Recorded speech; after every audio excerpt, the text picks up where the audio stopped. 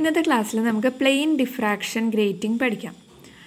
അതായത് ഗ്രേറ്റിംഗ് എന്ന് വെച്ചാൽ ഒരു ഒപ്റ്റിക്കൽ ഇൻസ്ട്രുമെൻ്റ് ആണ്. അതിൻ്റെ ഒരു ഉദ്ദേശം എന്ന് വെച്ചിട്ടുണ്ടെങ്കിൽ കോമ്പോസിറ്റ് ആയിട്ടുള്ള ലൈറ്റ്, ലൈക്ക് മോണോക്രോമാറ്റിക് ലൈറ്റ് എന്ന് പറഞ്ഞാൽ എല്ലാ വേവ് ലെങ്ത്തും ഉള്ള ലൈറ്റിൻ്റെ ഒരു കോമ്പോസിറ്റാണ് അല്ലേ, കമ്പൈൻ ചെയ്തിട്ടുള്ള ഒരു ലൈറ്റാണ്.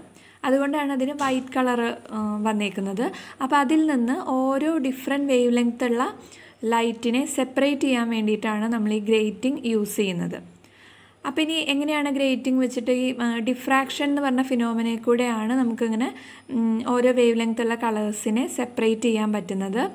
അപ്പോൾ എന്താണ് ഗ്രേറ്റിംഗ്, എങ്ങനെയാണ് ഗ്രേറ്റിംഗ് വെച്ചിട്ട് ഡിഫ്രാക്ഷൻ എന്ന് പറഞ്ഞ മെത്തേഡ് എങ്ങനെയാണ്, അതൊക്കെയാണ് നമ്മൾ പഠിക്കാൻ പോകുന്നത്. കഴിഞ്ഞ ക്ലാസ്സിൽ നമ്മൾ ഫ്രെണോഫ് സിംഗിൾ സ്ലിറ്റ് ഡിഫ്രാക്ഷൻ പഠിച്ചിട്ടുണ്ടായിരുന്നു. ഫ്രെണോഫ് എന്ന് പറഞ്ഞാൽ ഒരു ജർമ്മൻ സയൻറ്റിസ്റ്റാണ്.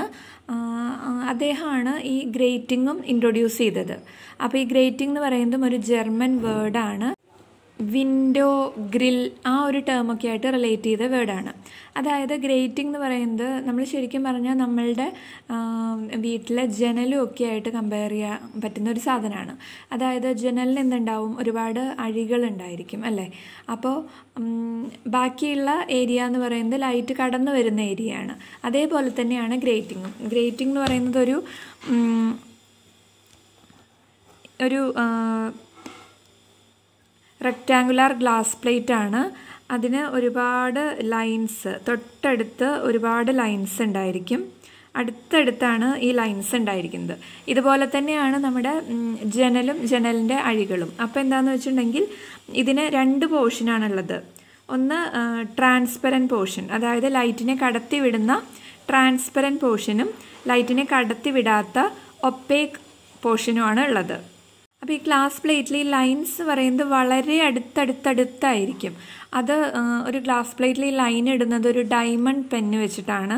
അപ്പോൾ തൊട്ടടുത്ത്, അതായത് പെർ സെൻറ്റിമീറ്ററിൽ ഒരു 5000 ലൈൻസൊക്കെ പെർ സെൻറ്റിമീറ്ററിൽ. അപ്പോൾ 5000 ലൈൻസൊക്കെ വരുമ്പോൾ നിങ്ങൾക്ക് ഊഹിക്കാവുന്നതേ ഉള്ളൂ എത്ര അടുത്തായിരിക്കും ആ ലൈൻ എന്നുള്ളത്. അപ്പോൾ ഞാൻ ഈ വരച്ചത്ര വിഡ്ത്തൊന്നും അതിനുണ്ടാവില്ല.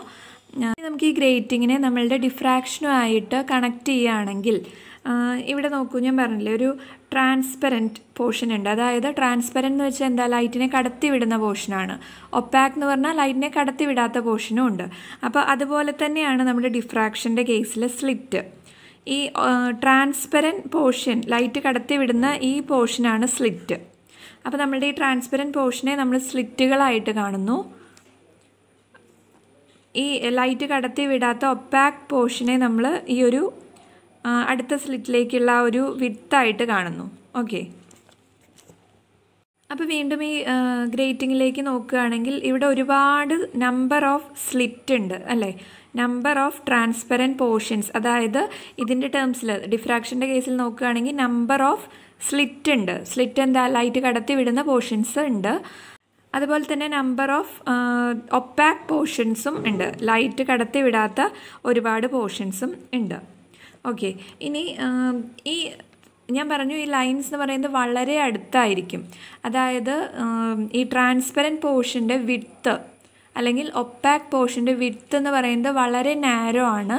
അപ്പോൾ ഈ transparent പോർഷൻ്റെ width when comparing to coming ലൈറ്റിൻ്റെ വേവ് ലെങ്ത്തിനോട് ഇക്വലൻ്റ് ആവുമ്പോഴാണ് ഡിഫ്രാക്ഷൻ നടക്കുന്നത്.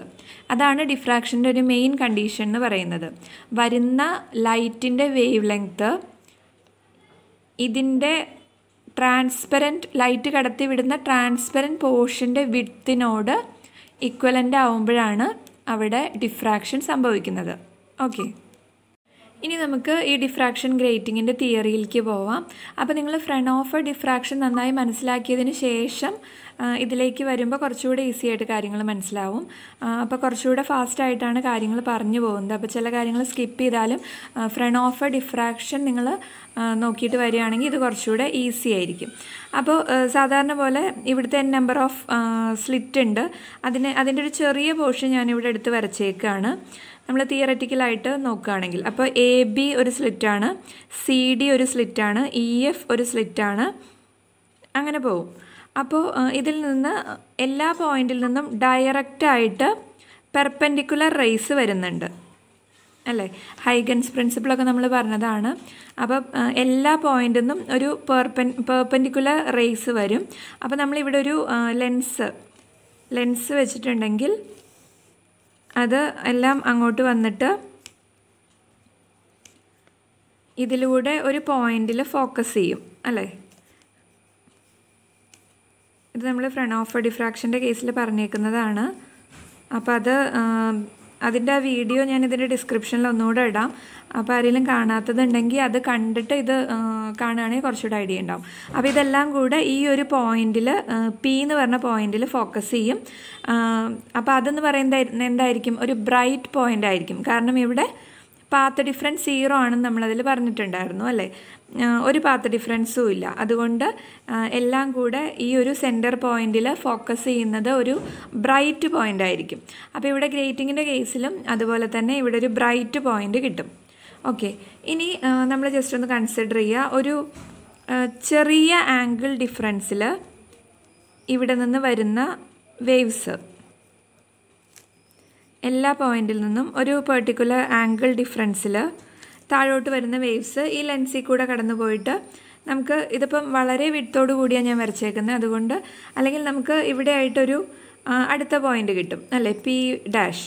അപ്പോൾ അത് ബ്രൈറ്റ് ആണോ ഡാർക്കർ ആണോ, അതിനുള്ള കണ്ടീഷൻ എന്താണ്, അതൊക്കെ നമ്മൾ കഴിഞ്ഞ ക്ലാസ്സിൽ പറഞ്ഞതാണ്. അപ്പോൾ എന്തായാലും അടുത്തതിൽ നിന്ന് വരുന്ന ഒരു പോയിന്റ് നമുക്ക് ഏകദേശം ഇവിടെ ആയിട്ട് കിട്ടും, അല്ലേ? ഈ P' എന്ന് പറഞ്ഞൊരു പോയിന്റിൽ കിട്ടും. അപ്പോൾ ഇതെന്ന് പറയുന്നത് ഒരു പെർട്ടിക്കുലർ ആംഗിൾ തീറ്റയിലായിരിക്കും, ഒരു പെർട്ടിക്കുലർ ആംഗിൾ തീറ്റ ഡിഫറൻസിലായിരിക്കും ആ ഒരു വേവ്സ് വരുന്നത്.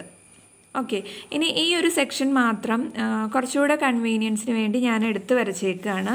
ഓക്കെ, നമ്മളിവിടെ ആദ്യത്തെ 2 സ്ലിറ്റ് മാത്രമേ കൺസിഡർ ചെയ്യുന്നുള്ളൂ, AB-യും CD-യും. ഓക്കെ, അപ്പോൾ AB എന്ന് പറഞ്ഞ സ്ലിറ്റ്, അതിൻ്റെ വിഡ്ത്ത് സ്മോൾ a ആയിട്ടും അതിൽ കൂടെ ലൈറ്റ് കടന്നു പോവും. അതുപോലെ BC എന്ന് പറഞ്ഞത് സ്ലിറ്റ് അല്ല, ഒരു ഒപ്പാക് പോർഷനാണ്, അതിൻ്റെ വിഡ്ത്ത് B ആയിട്ടും എടുക്കുകയാണ്.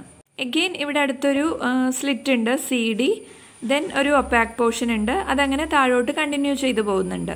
നമുക്ക് ഈ ഒരു സെക്ഷൻ മാത്രം ഇപ്പോൾ കൺസിഡർ ചെയ്യാം. ഇനി എല്ലാ പോയിന്റിൽ നിന്നും മുകളിലേക്ക് ഒരു പെർട്ടിക്കുലർ ആംഗിളിൽ റേസ് പോകുന്നുണ്ടെന്ന് വിചാരിക്കാം. സോ അത് തമ്മിലുള്ള ആംഗിൾ എന്ന് പറയുന്നത് തീറ്റ ആയിട്ട് കൺസിഡർ ചെയ്യുകയാണെങ്കിൽ നമ്മൾ പാത്ത് ഡിഫറൻസ് കണ്ടുപിടിക്കാൻ വേണ്ടി ഈ ഡീവിയേറ്റ് ചെയ്ത പോയിന്റിൽ നിന്നും ഇവിടേക്ക് ഒരു നോർമൽ വരയ്ക്കുകയാണ്. Okay, that is represented as N. Okay, here this ആംഗിളാണ് തീറ്റ, ഇത് 90 ഡിഗ്രി ആയിട്ട് വരും. അതുപോലെ ഇവിടുത്തെ ആംഗിൾ എന്ന് പറയുന്നത് ഈ സ്ട്രെയിറ്റ് ലൈനും ഈ ഒരു പെർട്ടിക്കുലർ റേയും തമ്മിലുള്ള ആംഗിളാണ് തീറ്റ, ദിസ് വൺ.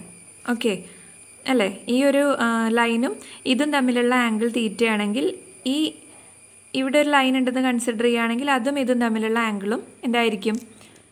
തീറ്റ ആയിരിക്കും. ഇതെന്ന് പറയുന്നത് 90 ഡിഗ്രി ആയിരിക്കും.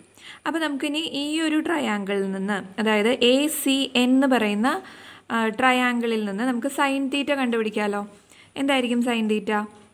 Sine theta equal to opposite side, തീറ്റയുടെ ഓപ്പോസിറ്റ് സൈഡ് എന്ന് പറയുന്നത് CN divided by this is the hypotenuse. Okay, AC is the hypotenuse. അപ്പോൾ opposite side CN divided by AC.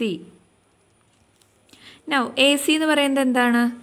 AB plus BC ആണ്. ABയുടെ width എന്ന് പറയുന്നത് small a, BCയുടെ width എന്ന് പറയുന്നത് capital A. So we can write CN divided by A plus B. What is CN? CN is the path difference, അല്ലേ? നമ്മൾ കഴിഞ്ഞ ക്ലാസ്സിൽ പറഞ്ഞ പോലെ CN ആണ് ഒരു പാത്ത് ഡിഫറൻസ് എന്ന് പറയുന്നത്. So this path difference CN equal to എന്ത് വരും? Sine theta into A plus B or A plus B sin theta. This CN is path difference. Okay, ഇതാണ് നമ്മുടെ ഇക്വേഷൻ. എന്തുകൊണ്ടാണ് നമ്മളിവിടെ CN പാത്ത് ഡിഫറൻസ് എന്ന് പറയുന്നത്? ഈ ഒരു പോയിന്റിൽ നിന്ന്, അതായത് ഈ A എന്ന് പറഞ്ഞ പോയിന്റ്, ഇവിടെ നിന്ന് വരുന്ന ഈ ഒരു പോയിന്റ്, ഇതിൽ നിന്നെല്ലാം വേവ്സ് സൂപ്പർ പൊസിഷൻ ചെയ്യും, അതായത് ഈക്വലൻ്റ് ആയിട്ട് പോകും. പക്ഷേ എക്സ്ട്രാ ഇവിടെ നിന്ന് വരുന്ന വേവിന് മൂവ് ചെയ്യേണ്ട പാത്ത് എന്ന് പറയുന്നത് എത്രയാണ്? ഇത്രയും, അല്ലേ? CN എന്ന് പറഞ്ഞ ഒരു ഡിസ്റ്റൻസാണ് എക്സ്ട്രാ മൂവ് ചെയ്യേണ്ടത്. ഓക്കെ, അതുകൊണ്ടാണ് ഈ സി എന്നിനെ പാത്ത് ഡിഫറൻസ് എന്ന് പറയുന്നത്. ഓക്കെ, നമ്മൾ പറഞ്ഞു ഈ പാത്ത് ഡിഫറൻസ് എന്ന് പറയുന്നത് n ലാംഡ ആണെങ്കിൽ അവിടെ എന്ത് ഫ്രിഞ്ച് ഉണ്ടാവും? ബ്രൈറ്റ് ഫ്രിഞ്ചസ് ഉണ്ടായിരിക്കും. അതായത് a plus B sine theta which is equal to path difference. ആ പാത്ത് ഡിഫറൻസ് എന്ന് പറയുന്നത് n ലാംഡ ആകുമ്പോൾ അവിടെ കൺസ്ട്രക്റ്റീവ് സൂപ്പർ പൊസിഷൻ നടന്നിട്ട് അവിടെ ഒരു ബ്രൈറ്റ് ഫ്രിഞ്ച് ഉണ്ടാവും. ഓക്കെ, അപ്പോൾ നമ്മൾ ഈ ഇക്വേഷൻ ഒന്ന് റീറൈറ്റ് ചെയ്ത് എഴുതിയിട്ടുണ്ടെങ്കിൽ what is sine theta? Sine theta is equal to n lambda divided by A plus B. ഇതിനെ തന്നെ നമുക്ക് ഇങ്ങനെ എഴുതിക്കൂടെ? 1/a+b into n lambda sine theta is equal to and this നോക്കൂ, a പ്ലസ് ബി എന്ന് പറയുന്നത് എന്തൊരു സ്ലിറ്റിൻ്റെ വിഡ്ത്തും B എന്ന് പറയുന്നത് അടുത്ത ഒപ്പാക് പോർഷൻ്റെ വിഡ്ത്തും. അപ്പോൾ ഇങ്ങനെയുള്ള നമ്പർ ഓഫ് പോർഷൻസ് ഉണ്ട് ഗ്രേറ്റിങ്ങിൽ. അപ്പോൾ ഈ ഒരു a പ്ലസ് ബി പറഞ്ഞ ഈ ഒരു പോർഷനെയാണ് നമ്മൾ ഗ്രേറ്റിംഗ് എലമെൻ്റ് എന്ന് വിളിക്കുന്നത്. Okay, a plus B is called the grating element. അതുപോലുള്ള ഒരുപാട് നമ്പർ ഓഫ് എലമെൻറ്റ്സ് ഉണ്ട് ഗ്രേറ്റിങ്ങിൽ അല്ലേ? n number of a plus ബീസ് ഇല്ലേ? Here this is again A സ്ലിറ്റാണ് and അടുത്ത പോർഷൻ എന്ന് പറയുന്നത് ബി. അതേപോലെ ഒരുപാട് നമ്പർ ഓഫ് ലൈൻസ് ഉള്ളത് കൊണ്ട് ലൈൻസും ട്രാൻസ്പെറൻറ്റ് പോർഷൻസും സ്ലിറ്റിൽ ഉണ്ടെന്ന് ഞാൻ മുന്നേ പറഞ്ഞു. അതുകൊണ്ട് എന്തുണ്ട്? ഒരുപാട് നമ്പർ ഓഫ് ഗ്രേറ്റിംഗ് എലമെൻറ്റ്സ് ഉണ്ട്, എ പ്ലസ് ബീസ് ഉണ്ട്.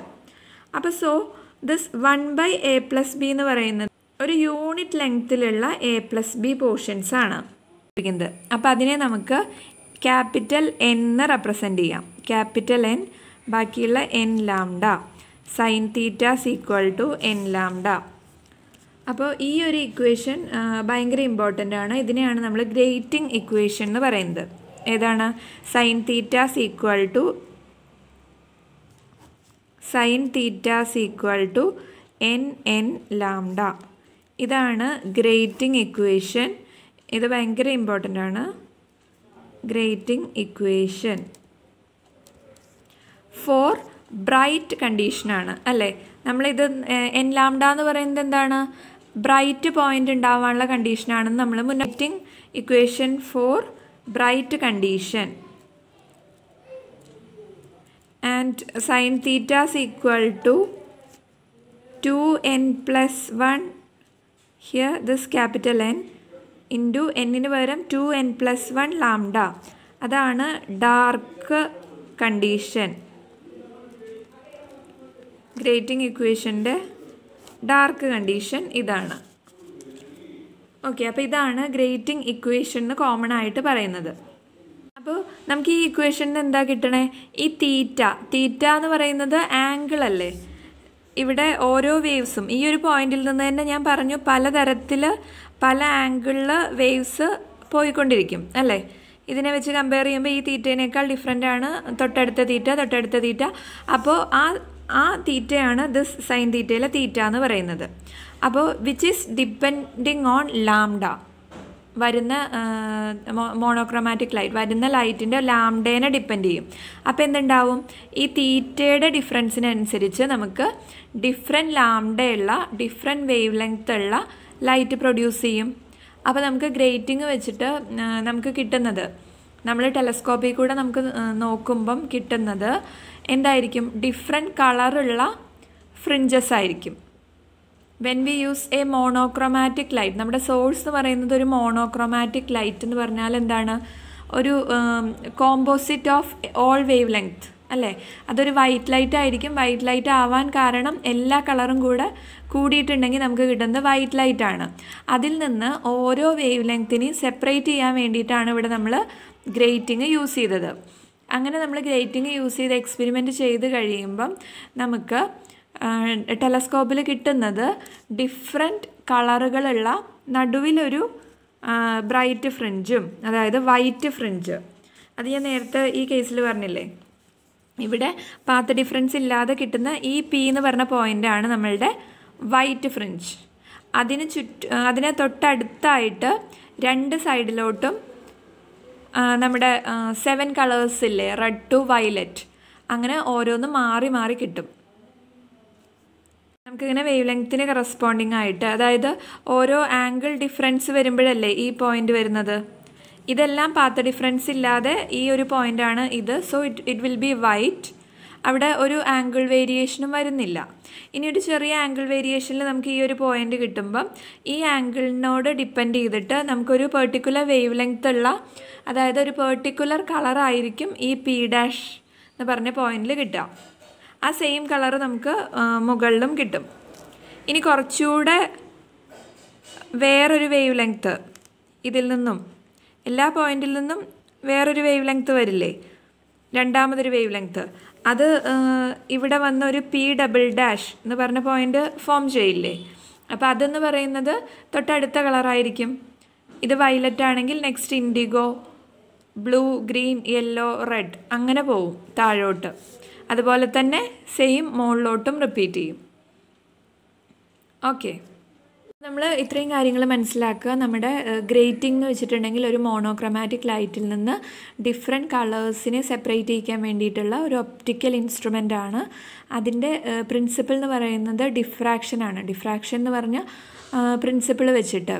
അതുപോലെ തന്നെ ട്രാൻസ്മിഷനും ഉണ്ട്. ട്രാൻസ്മിഷൻ എന്ന് വെച്ചാൽ എന്താ, ലൈറ്റിനെ കടത്തി വിടുന്നുണ്ടല്ലോ, അത് ട്രാൻസ്പെറൻ്റ് ആയ പോർഷനിൽ കൂടെ ലൈറ്റിനെ കടത്തി വിടുന്നുണ്ട്. അതോടൊപ്പം തന്നെ ഡിഫ്രാക്ഷൻ എന്ന് പറഞ്ഞാൽ ബെൻഡിങ് ഓഫ്, സ്ലിറ്റ് വരുമ്പം ബെൻഡിങ് ഓഫ് ലൈറ്റ് കാരണം ഡിഫ്രാക്ഷനും സംഭവിക്കുന്നുണ്ട്. അപ്പോൾ മെയിനായിട്ട് ഡിഫ്രാക്ഷൻ പ്രിൻസിപ്പിളൊക്കെ യൂസ് ചെയ്തിട്ട് നമുക്ക് കളേഴ്സിനെ സെപ്പറേറ്റ് ചെയ്യാൻ പറ്റും എന്നുള്ളതാണ് നമ്മുടെ ഗ്രേറ്റിങ്ങിൻ്റെ ഒരു അഡ്വാൻറ്റേജ്. ഗ്രേറ്റിംഗ്, ഈ ഒരു ഇക്വേഷനാണ് നമ്മുടെ മേജർ ഇക്വേഷൻ എന്ന് പറയുന്നത്. ഇത് ഗ്രേറ്റിംഗ് ഇക്വേഷനാണ്.